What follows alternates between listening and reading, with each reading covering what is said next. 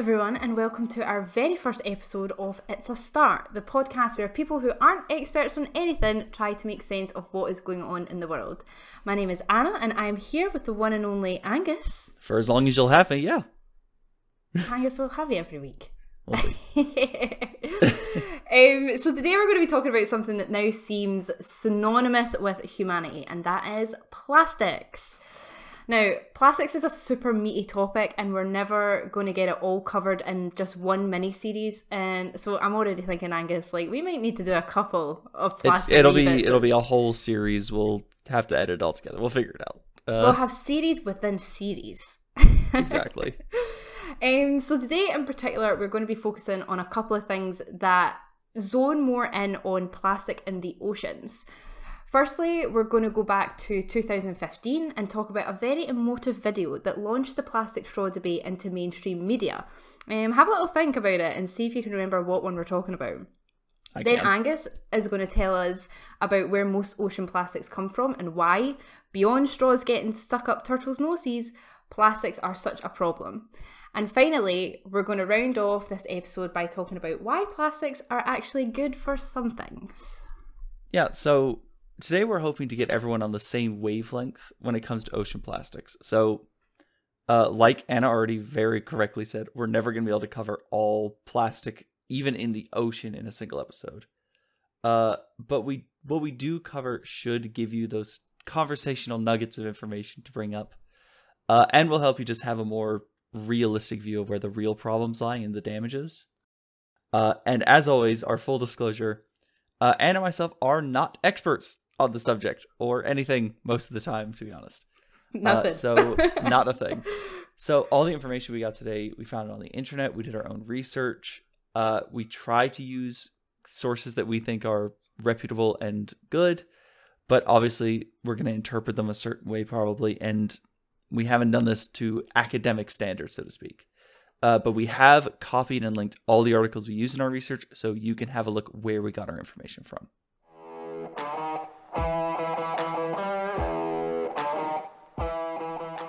Okay, so first we wanted to take you back to 2015 when PhD student Christine Finnegar filmed the removal of a plastic straw from the nostril of a sea turtle, which after going viral has led to the subsequent ban of single-use plastic straws across multiple countries and states. Like, do you remember that video, Angus? I remember it vividly. I don't think I've ever forgotten it since I watched it.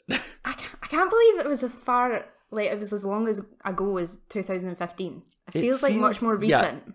Yeah, I know, but not to like trigger him, but COVID really did mess up my sense of time. Yeah, no, definitely. Like I've lost all track of it. Yeah. But yeah, this video was really actually quite sad to watch for some people, and I think it triggered a lot of action, which is a really, really good thing. And the link to the video is in the description box if you haven't seen it. And when I last checked, the video had upwards of 106 million views. Yeah, that tracks. So, I mean, seeing images and videos of animals in distress, suffering, or even dead because of plastic pollution is nothing new.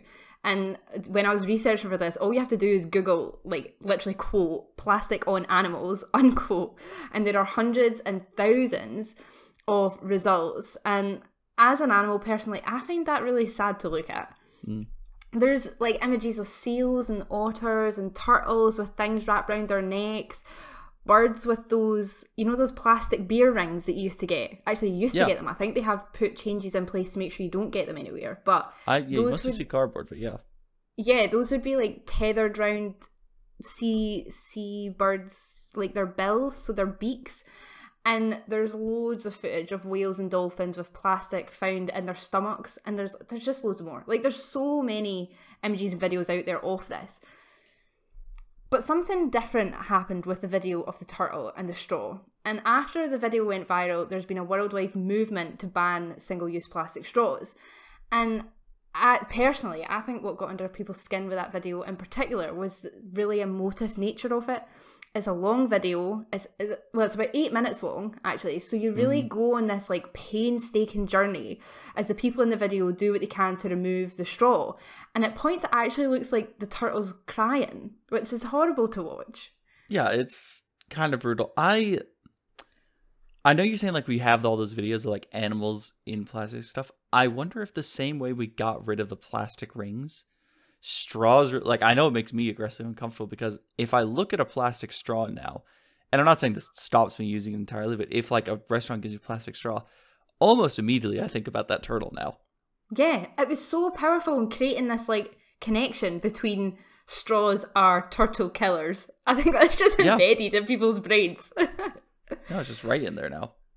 And I think the uproar and publicity that was catalysed by this video actually, I mean, it did. It went on to make some real changes. Yeah, it was tangible. Sure. Stuff happened. It was in 2018 when we saw Disney and Starbucks announce that they would be phasing out single-use plastic straws. There's also multiple countries and states across the world who are looking to ban or at least heavily limit the availability of single-use plastic straws, such as the UK for one, China, California, the European Union, Washington, and that's just to name but a few. So it definitely touched a nerve. And people in governments thought, like, damn, we need to do something about this. Which is great, because I do completely agree that single-use plastics, such as plastic straws, plastic cutlery, plastic cotton buds, or Q-tips, as you Americans call them. Quality tips, yeah. Is that what the Q means? It originally, they used to stand for quality gay tips, and now I believe it's just been shortened to quality tips. Quality tips. Mm-hmm. Anyway, cotton buds and those single-use plastic things are pretty unnecessary. So I think in all honesty, it was great to see that as much as the turtle suffering in that video was horrible, it really did a lot for creating change. Yeah. And I don't think we can play that up enough. Like, getting rid of plastic straws was a good thing. Yeah, like, definitely. Yeah, 100%. On that note, there is a but. And of course, this is my part of the preparation for today's podcast, was to find out what this but was. So while all of this is great and we can all sleep a bit better at night knowing that because you never had a plastic straw in your fizzy drink today, that the ocean is a safer place for turtles.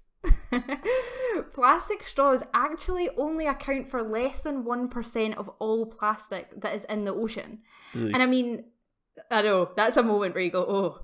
But what was really interesting is I didn't know that before I did this research, and we did a poll on our Instagram to find out if any of our listeners knew that as well, and the majority of people actually answered that they thought it was more than 5% of plastic in the ocean was down to the likes of plastic straws and plastic cutlery and things like that, but it's actually less than 1%.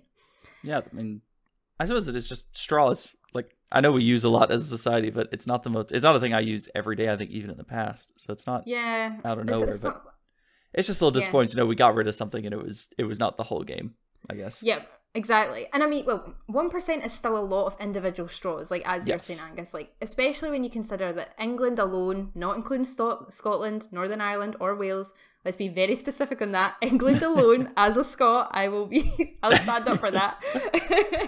England alone uses roughly 4.8 billion plastic straws a year, and this was, of course, before the ban. Oof. And in the USA, it's estimated that there are about 500 million straws used daily.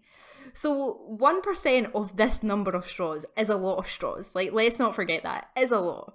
Mm-hmm. But the point remains, like, why are we making a huge fuss over the success of the plastic straw ban if plastic straws only account for less than 1% of waste in our oceans? And at the risk of sounding like I'm pro-turtle suffering, the video... Is that a thing? I am not pro-turtle suffering, not at all. But the video of the turtle with the straw up its nose also looked like it could have been a very rare thing to happen.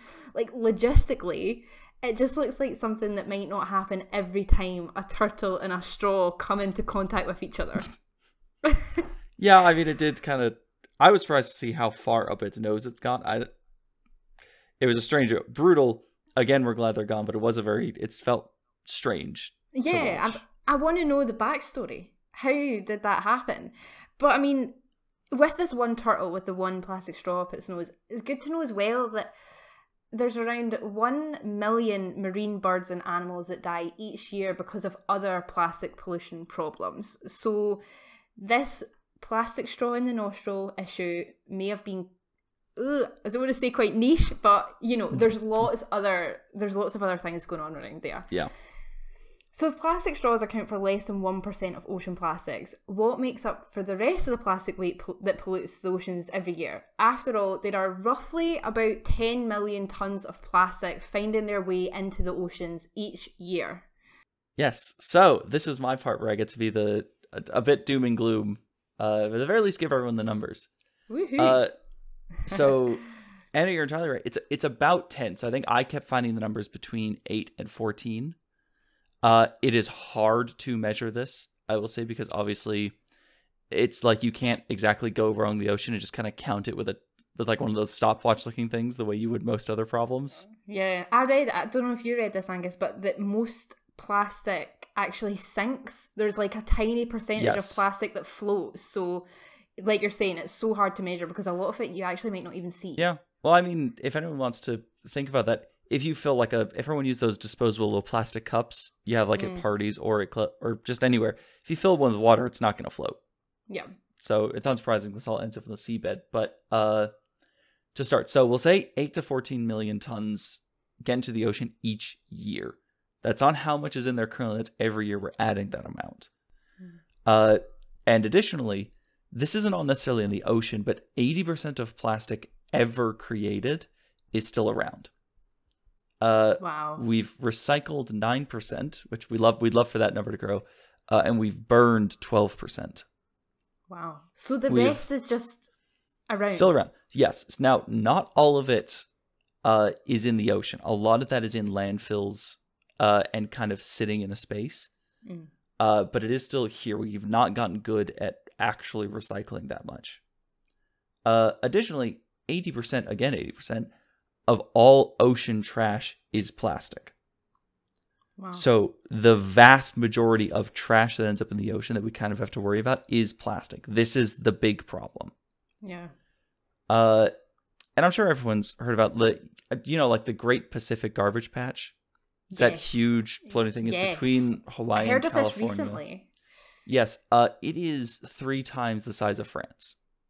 Wow.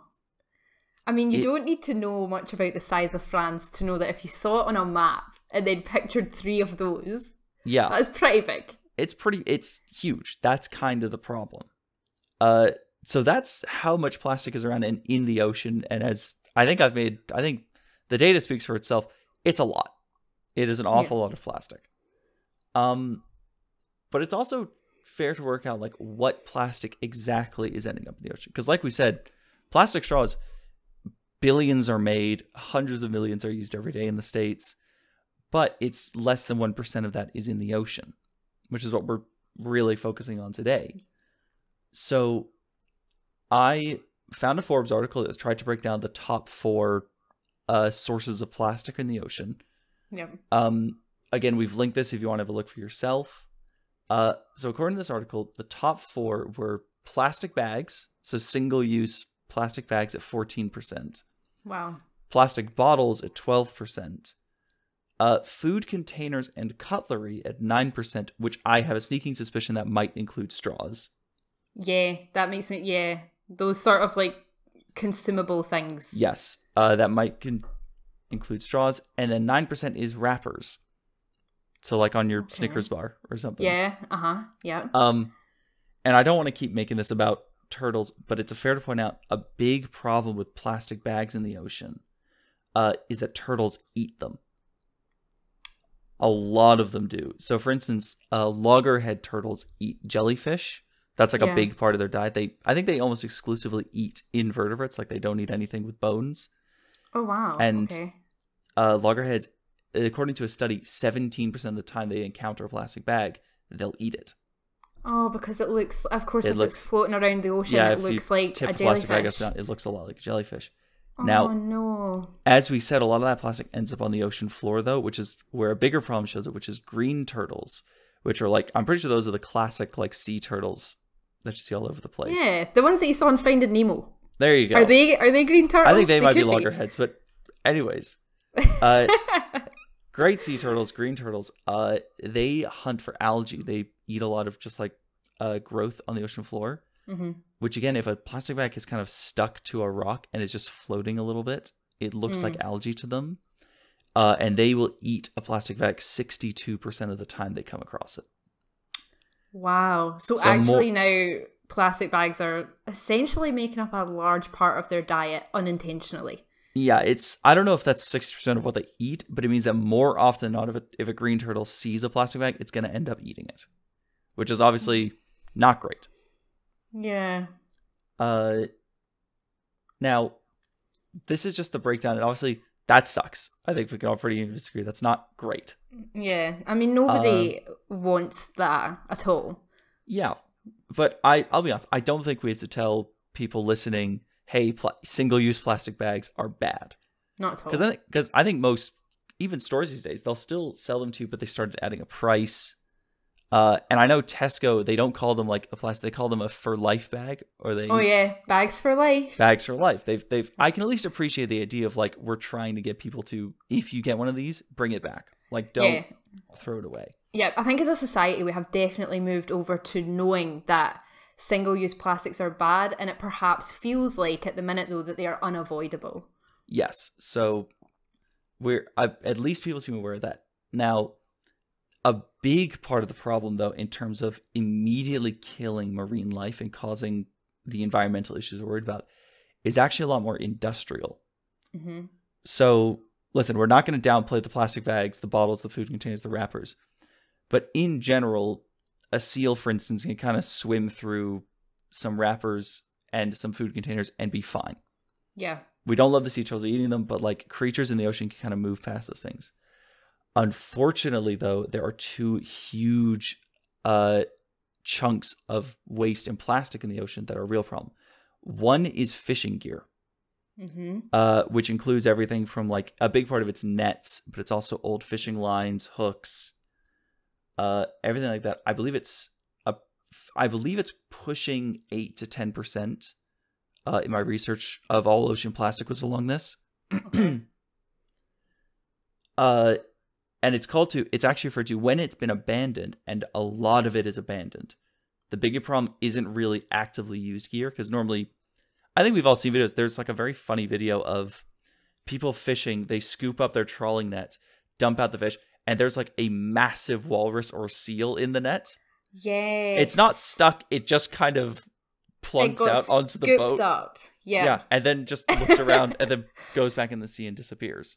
Yeah. Because if you're using the equipment, you can at least monitor, like, hey, we're not fishing for seals.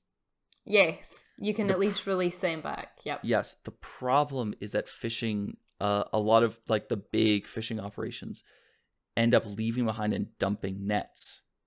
I'm not 100% sure why. I think I saw somewhere it's if they're damaged or they deem them, like, no longer viable. They don't bring them back. They just kind of cut them loose. Yeah. That is referred to as ghost gear. I'm going to get into what that does a lot more, but ghost gear is bad. We'll go into the impacts of ghost gear. And there's another thing, which is industrial plastics. It's a fun word. Again, I'll talk about this more after I break down how it gets into the ocean a little more, like what it actually does. Yeah. They're called Nurdles. Nurdles. Which is That's better than an American accent. It made Nurdles? Nurdles? Yeah, Nurdles. Hilarious word. But what they essentially are is they're tiny little beads of plastic. They're actually, like, I'll get into what a microplastic is in a second. Yeah. If you've heard the term microplastic, these things are tiny little beads. They're already microplastics in production, and they're essentially the thing that you melt to make everything else. Ah. Okay, so that's almost the thing before the thing you make. Yes. So before it's a bottle or a fork or anything of the sort, you get a shipment of Nurdles, which are these little beads that you can melt and then turn into the shape you want them to be. Ah, interesting. Yeah, that's a little fun fact for everyone. But Nurdles make up a huge environmental problem. I don't think by weight they're a huge issue, but they exist already as microplastics. Yeah, okay. Which, in a second, I will explain why that's so terrible. But I want to really quickly cover, that's the makeup of it. So most of our plastic is individual consumer used. Most of the mass of it is stuff we all use. Mm-hmm. But some of the most damaging things, the stuff that really harms sea life, is industrial use. And there's a lot of that kicking around the ocean. Okay. Now, so for industrial use plastics, generally it ends up there either by dumping illegally, such as ghost gear. This ghost gear thing really interests me because I had never heard of ghost gear. And also in our poll, the majority, I think one person out of the entire vote knew what ghost gear meant. It's something I've never ever heard of. Yeah, so ghost gear, it's just all that fishing gear that gets left behind is just referred to as ghost gear because it's just dead and sitting on the ocean floor and kind of floating along. Wow. Okay.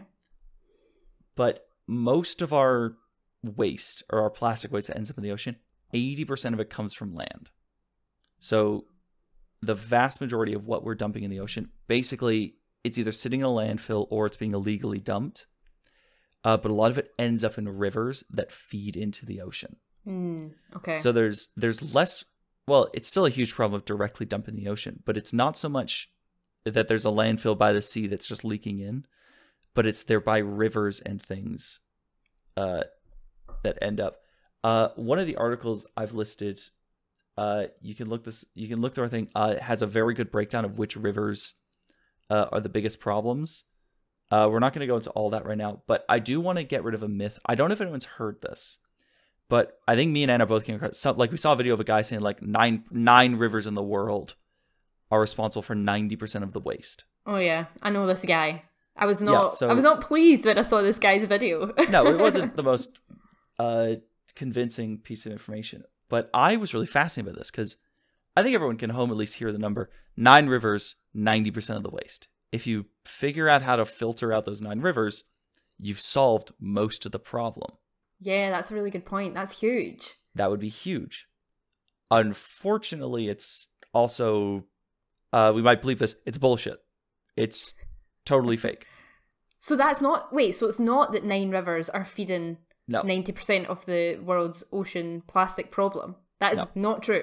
That is not true. Oh, false. Okay. So completely false. So that 9 rivers number was based on a study done in 2017. And again, they don't actually, all these studies that try to calculate dumping, they don't do it by counting the waste or having someone to monitor the amount. It's math. They're trying to predict with variables how this dumping works. Okay. So the 9 rivers that were claimed to dump 90% of the plastics were huge rivers by massive population centers in areas with minimal supervision on things like dumping. Okay. Or at the very least, just huge rivers. So for instance, the Yangtze River in China, which is one of the biggest rivers in the world, was one of those 9 rivers.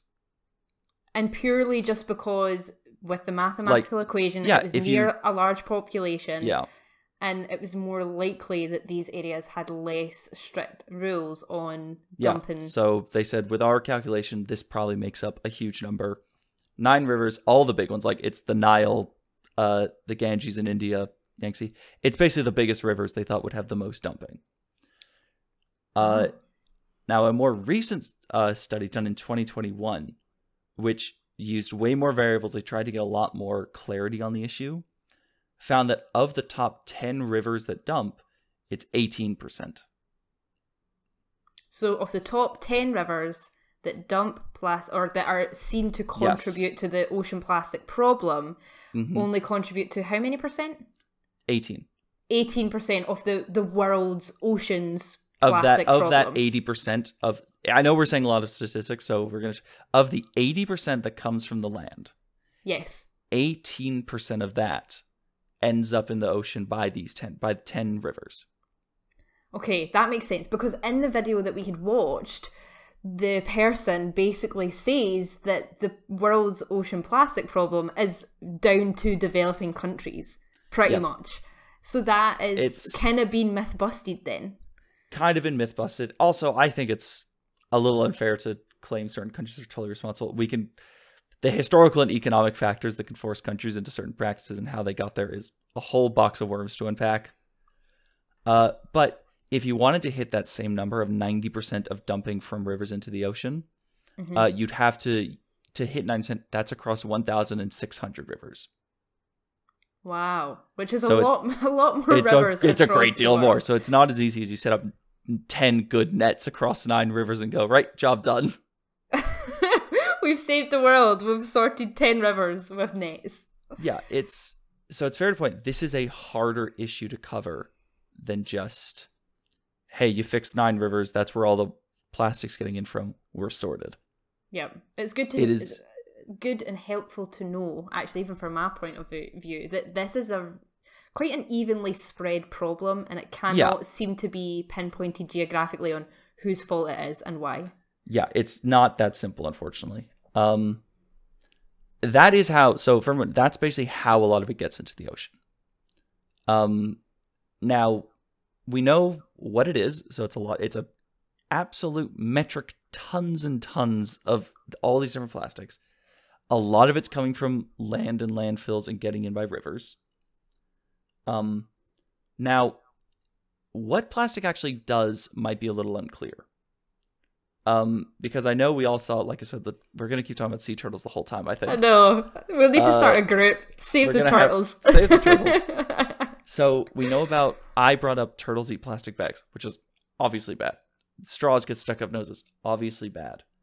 I think you said 1 million animals every year die from plastics. Is that right? Yeah, I read that around 1 million animals each year are dying because of plastic issues. So, if you remember ghost gear, which I talked about earlier, I said it doesn't make up the majority of plastics. I think I said it's around 10% was the number I found, something like that. Mm-hmm.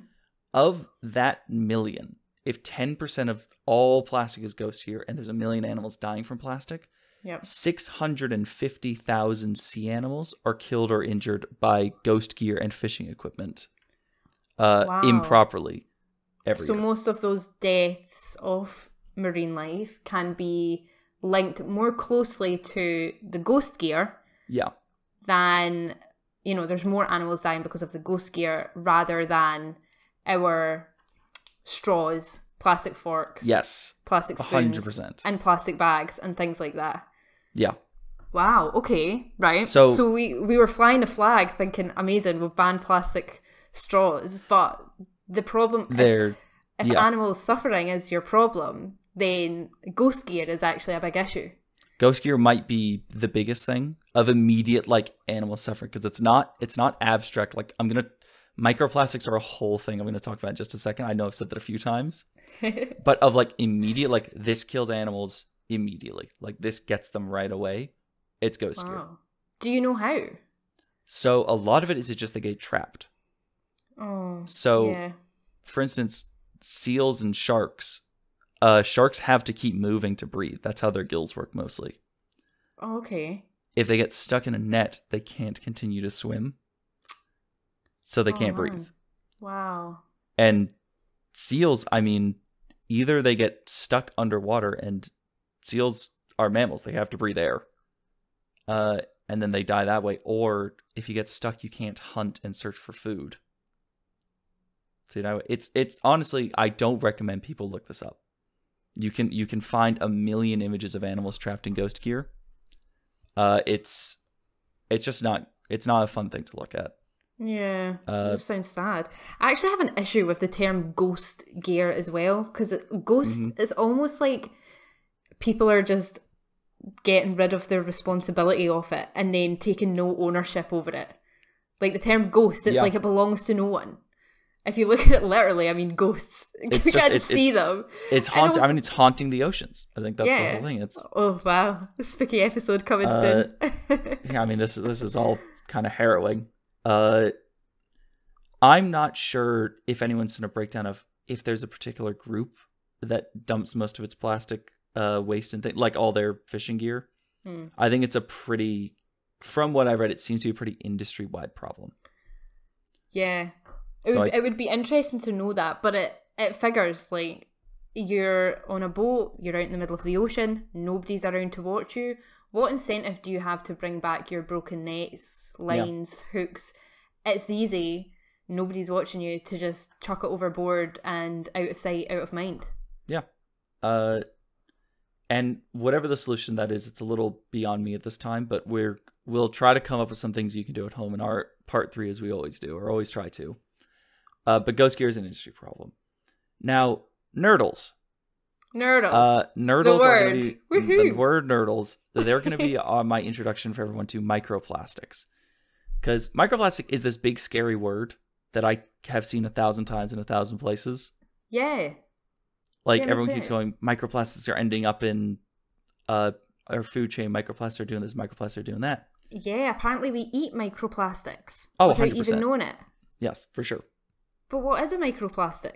So microplastic, strictly, the definition is just plastic that is smaller than 5 millimeters. So literally microscopic plastic. Literally microplastic. So Nurdles, like I said, they're in production when they're made are shorter than 5 millimeters. So they are created as a microplastic. Okay. Now, a lot of the real problem is that these plastics break down and become too small to like see with the naked eye. Yep. So then they end up in fish, which they basically screw up the whole food chain. So the thing about microplastics is we're not 100% sure of everything they're going to do yet. Because I think the scientific community is pretty on board that things shouldn't be eating plastic and having it in your body's bad. Yes. I I've think heard we're that. on We that. can all Yes. agree. We can all Plastic get behind that. to eat is not good. Yes. Because the whole point on that, through my research, is that plastic actually releases a lot of toxins. So if you're consuming these plastics, those toxins are going to be released into your body. Yeah. Now, there's all kinds of studies about how it's... a real problem is, I think it's zooplankton is the word for them. They're like the base layer of the food chain of the ocean. Like tiny creatures, they just like consume small things. They end up eating microplastics sometimes, die, and then that can mess up the whole food chain because your base layer is gone. There's also a study to spook the fellas out there. Apparently, ending up with microplastics in your body has apparently mildly been linked to male infertility. No way, really? Apparently, Is this early days? Well, you will see this a lot. Everyone is very hesitant to say what microplastics are going to do because they are very new to us. We just don't know enough. We just kind of caught them as a thing and are really starting to get it together. But you were talking about toxins, so I'm gonna give us a little case study right now. Oh, case studies with Angus. Let's go. I found a great Guardian article that broke down. It was an express shipping container sank near Sri Lanka in 2021, in May of 2021. Okay. Now on this boat, I don't believe they were moving a great deal of oil or fuel. At least that's not what the article focused on. The real problem, besides, like there was oil and fuel, obviously, that leaked because it's a boat, and that was terrible. A huge problem was the shipment was carrying Nurdles. Okay. It was a boat that was transporting plastics. And in the sinking of the Express, 1,680 tons of Nurdles got into the ocean.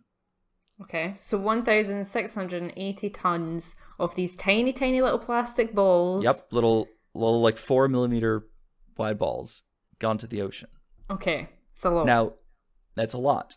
Now, the UN called the Express Pearl incident, I believe it was the Express Pearl was the name of the full boat. The Express Pearl incident is the worst maritime disaster to have struck Sri Lanka. Wow. Okay. That is the that's the first line of the summary of their report. Wow. The worst. And the worst. And the reason for this is because what all plastic does is chemicals in the water that humans put there, which we'll probably talk about again in another series, such as oil and other toxins, stick to plastics. Okay. They don't mix with water particularly, but they will stick to plastics like nothing else. Uh-huh. And the thing about Nurdles is that they are confused for food by a lot of fish. Oh, wow. Okay. So you're saying things get stuck, so you've potentially got balls of Nurdles at the center with like oil, fuels, other bad things stuck around all stuck around it. Animals then eat them and die of poisoning. Nurdles are a beginning microplastics, so they're going to break down super fast, even to more microplastics, which are going to kill more small marine life. Yep. And at their base, when they end up in the ocean, they can be eaten by fish mistaken for food, which then kills them because they're probably coated in chemicals from whatever spill happened. Wow, okay, so this was a big problem. This is like a ricochet effect. This is a ricochet effect. And it's fair to note, Nurdles, despite being this dangerous, like clearly we don't want them in the oceans, do not require any special handling or treatment currently. Okay. So, you know, like when an oil tanker or something ships, as I was happy to learn, I think we all kind of hoped intrinsically, there's rules you have to follow. You can't just move it the way you would some Xboxes in a shipping container. Okay, you have to do some specialized stuff then to move around your fuel. It's like a certain kind of boat with certain specifications to like, and you have to do it in a certain way. So, you know, if and when there's a spill, it's mitigated. Yeah, okay. Makes sense. I'm glad to know that. Yeah, it's nice to know that there are rules for that kind of stuff. Nurdles have no such rules. So a current problem is that there's no requirement to treat Nurdles as like a hazardous substance, when, as the UN clearly seems to agree with, if they end up in the ocean in large quantities, it's a real problem. Yeah, because it was the UN that said in the report that this was the worst maritime I'm not quoting disaster. the Guardian article on that one. I'm quoting the UN report on the Express Pearl incident. So if the UN know it's so bad, why aren't there these extra regulations when it comes to their moving and handling? I mean, I think we're only beginning. I'll say this is a little bit of speculation at this point. Yeah. I think we're only beginning to understand how bad plastics are, especially microplastics.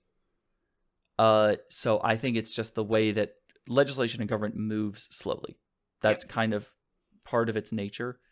I imagine legislation is going to be discussed in the near future. Considering this incident happened in 2021, like this was very recently. Yeah. Less than a year ago. Yeah. And when you look at legislation, it was 2015 that the sea turtle video came out. 2018, people really started talking about it. And in England, it was 2020, 2021 when the ban was put in place. So it takes time. Case in point, it takes time. I really hope something happens, but I think we're just getting to grip with how bad this is. But yeah, that is... I know this was all supposed to be talking about plastics and the issues. That's most of what I found. I know it was a lot. I know there's a lot of bad news. But just so everyone... Just like quickly summarize the rant I went on for 20 minutes or whatever it feels like.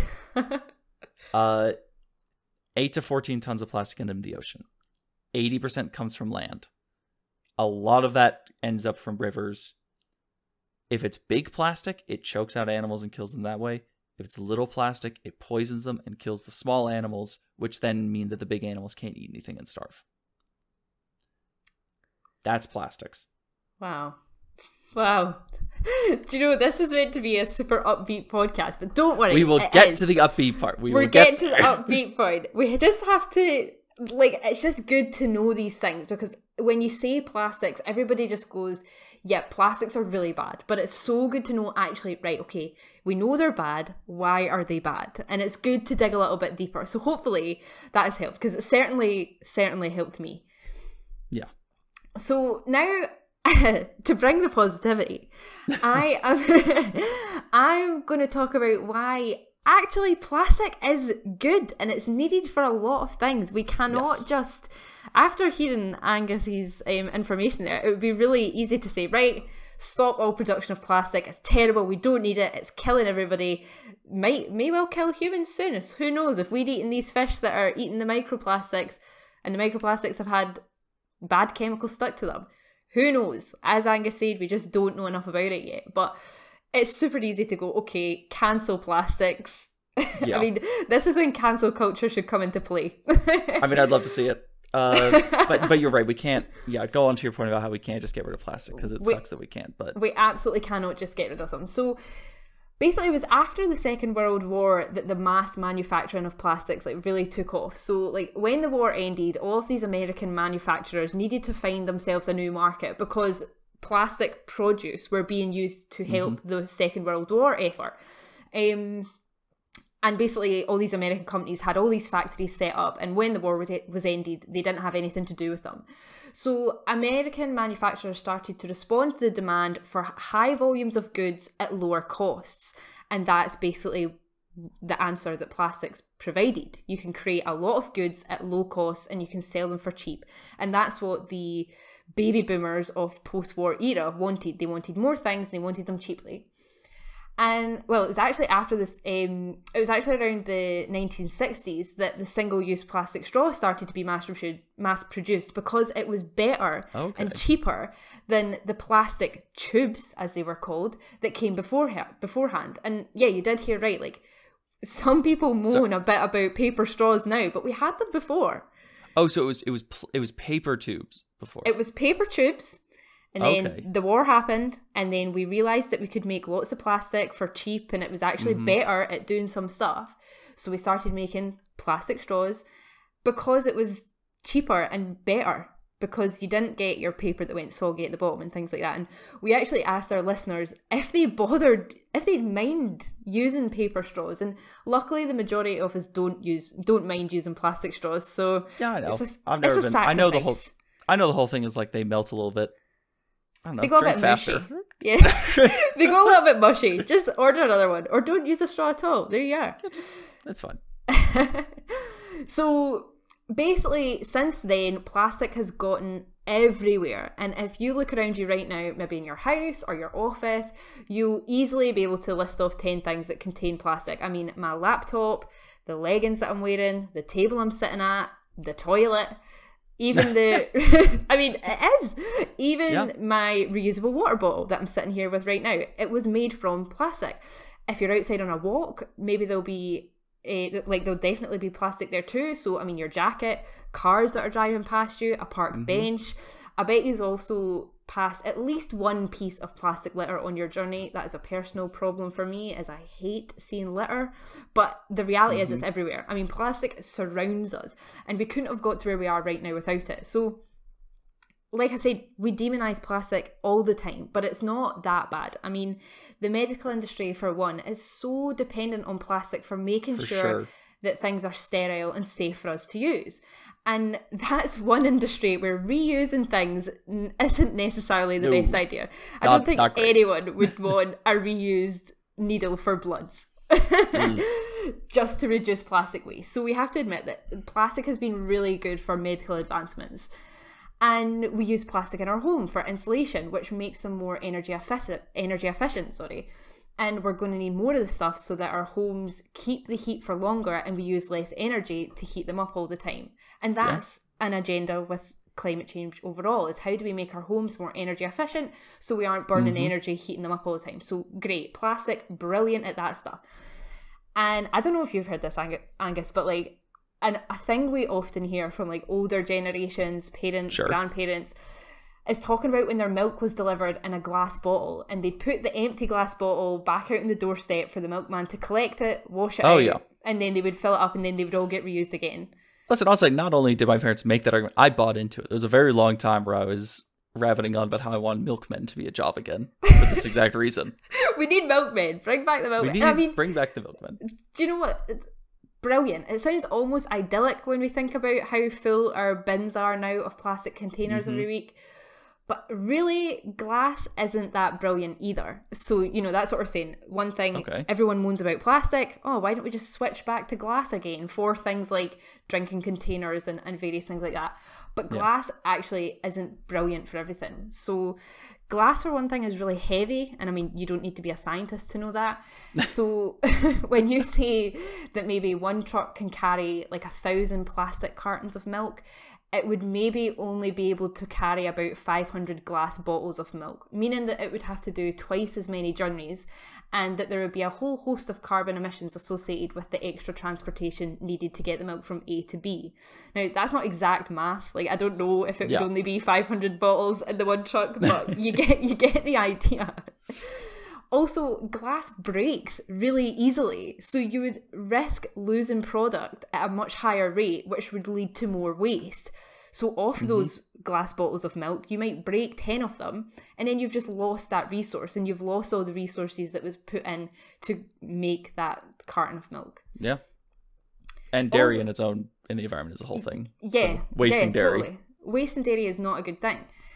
Wasting anything is not a good thing. Yeah. Also, to make glass, you need sand, okay? And believe it or not, but we're actually using sand at a rate faster than the planet can replenish it. Look at your face, Angus. I know what you're thinking. Like, sand. I feel like we have a lot. I feel like there's so much sand. There's deserts full of sand. I didn't know this, but you actually need a specific type of sand to make glass. And unfortunately, that does not include desert sand. Ah.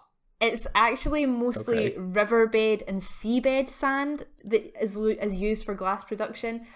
And if you think about it, if you're digging up the seabed, that contributes to coastal erosion. And that's not a good thing in itself anyway. You might have heard that in the news, but we might cover that a wee bit more in some future episodes. But basically, digging up sand from riverbeds and seabeds isn't really great. No. Doesn't sound it. But a good thing. Glass is good for something. Okay. Glass is good in the sense that you can keep recycling it and reusing it forever. So, like, glass has no expiration date to the amount of times you can recycle it. Like, you might have heard that plastic can only be recycled a couple of times before the compounds, so the Nurdles that make up the plastic, are too broken to keep recycling them, so it has to go to landfill. Glass doesn't have that limitation on it. You can just keep recycling and keep recycling. So once a glass thing is made, that glass can remain in the product chain as long as it's recycled properly forever. But glass doesn't get recycled as often as it could because basically people, us, me, you, we don't do it right. So it turns out you have to separate the colours really specifically before you can recycle the glass properly. Oh. That's why you have, I don't know if you have these in America, Angus, but here we have like brown glass bins, clear glass bins, green glass bins. When I lived in the UK, I did have, I think actually, did we have separate? I think our, like the one that they wheeled away from our house was just glass. Yeah. I know actually, for anyone who's in the UK, in the States at least, I just have a recycling bin. Oh, so you mix all your recycling? I fully plastic, cardboard, glass, all in the same bin, and then it gets wheeled away. That's a headache. That is a headache in itself. You can't do that in the UK. They don't collect your bins if you put the wrong things in the wrong bins. Disaster. I know. But so we'll get back on track, don't worry. So actually, so that's great for glass bottles that are certain colours, but you can't actually recycle things like window glass. So all your windows in all your houses, all that glass, think of all the windows in the world, you can't recycle that glass. And also Pyrex. So Pyrex is a type of glass that you might see on like cooking dishes. So if you've got a casserole dish. I was going to say like a pie dish. Yeah.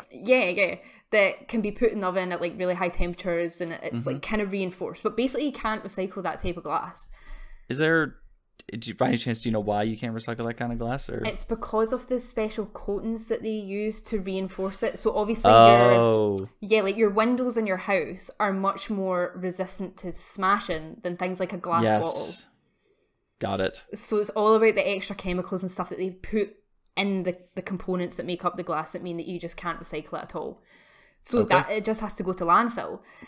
And when glass does make its way to landfill, which it often does, it can take, this blew me away. I was like, first of all, how do we know this? It can take 1 million years to decompose.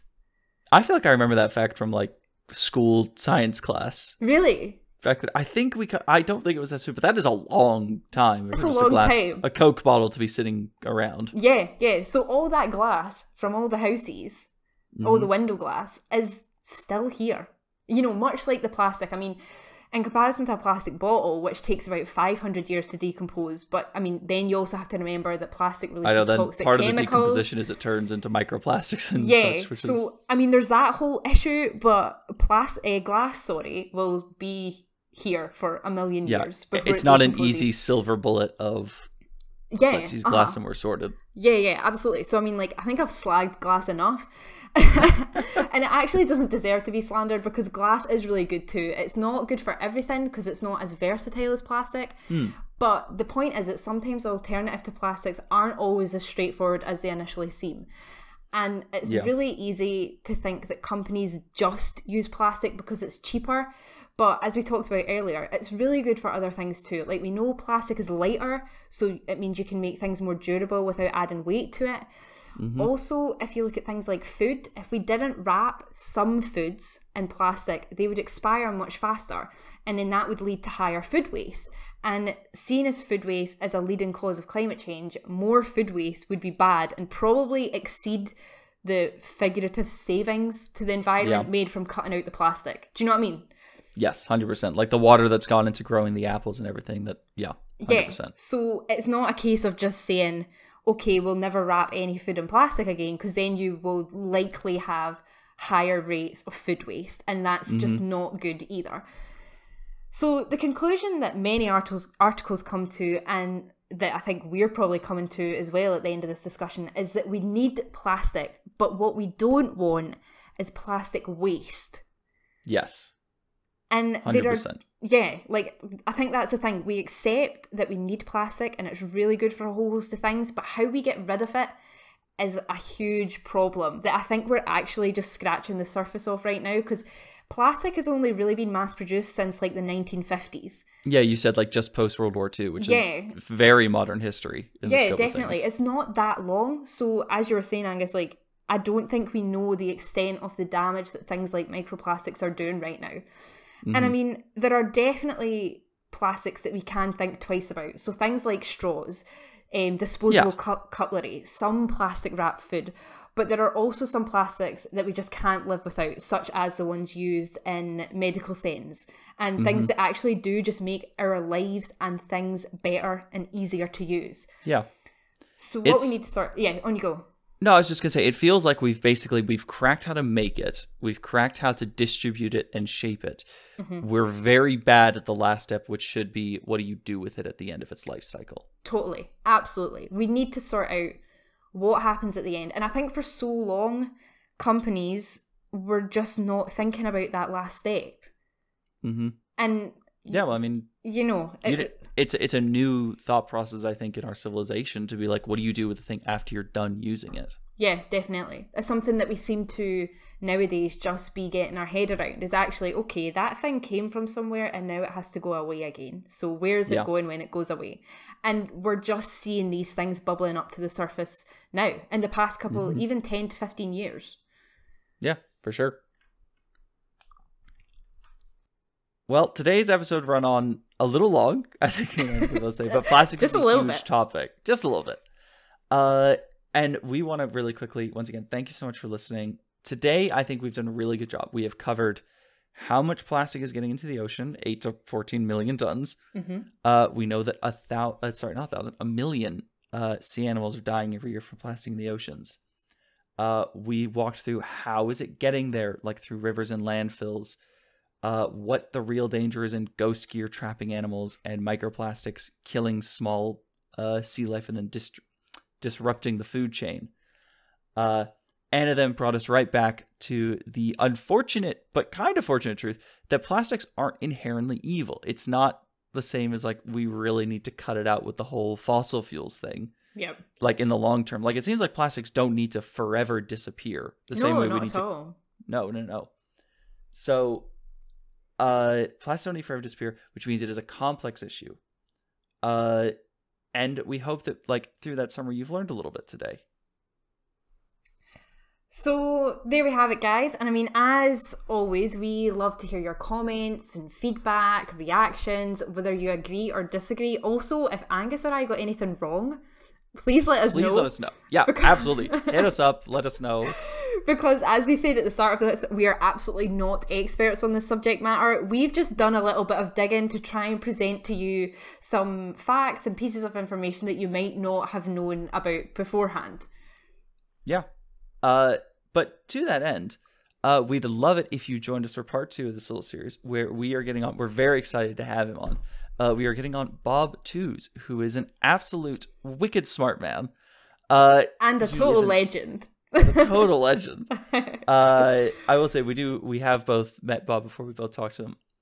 He is an expert in things like the science of how this all breaks down, and he knows a lot about the direction we need to move towards sustainability. So we're not the experts. He certainly is. We're going to have him on in part 2 to talk about what we can do. And then after that, we'll have us for part 3. We're going to have the breakdown of opinions and where it goes. Exactly. You're going to get to hear what we think, and we may well be brutal or not brutal. We'll be honest. We'll wait till the expert gives us their breakdown, and then we'll absolutely have us on. But until then, thank you so much for listening to this episode of It's a Start. Hopefully this helped you make sense of the madness out there, and hey, if you've done nothing else today, you've at least made a start. From both Angus and myself, we will speak to you all again soon. Bye. Bye-bye. Have a good one.